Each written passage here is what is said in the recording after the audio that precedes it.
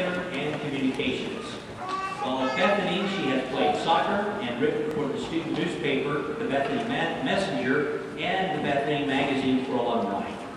But her interest in communications goes well beyond the written word. During her sophomore year, she hosted a live streaming radio show called Jordan and Dr. Feelgood. She and co-host Dr. Feelgood conducted a weekly 30-minute interview program with different Bethany students as their guests and conducted call-in polls. Camera work for the program was provided by Bethany Communications Professor Dr. Carl Isaacson. I am delighted to introduce Jordan Johnson.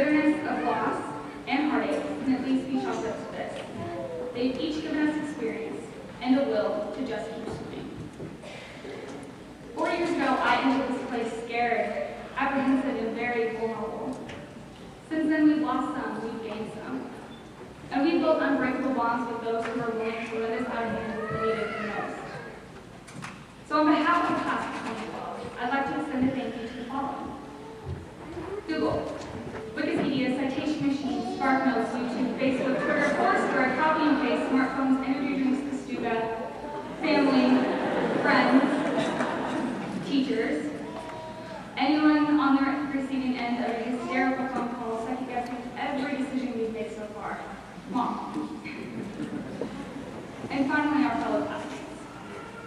Without each other, we couldn't have